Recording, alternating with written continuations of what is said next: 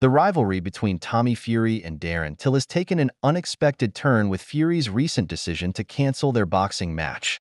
This clash was highly anticipated, especially after the intense press conference where tensions flared. The altercation, which included Fury's father John squirting water at Till, set the stage for what many expected to be a heated encounter in the ring. However, the situation escalated when Till made a controversial threat, stating he would resort to kicking Fury in the head if the fight wasn't going in his favor. This comment not only raised eyebrows but also highlighted the underlying tension between the two fighters, who come from different combat sports backgrounds.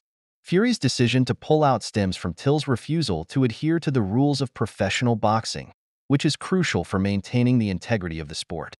The history of their rivalry is rooted in the clash of personalities and fighting styles, with Till's MMA background contrasting sharply with Fury's boxing pedigree.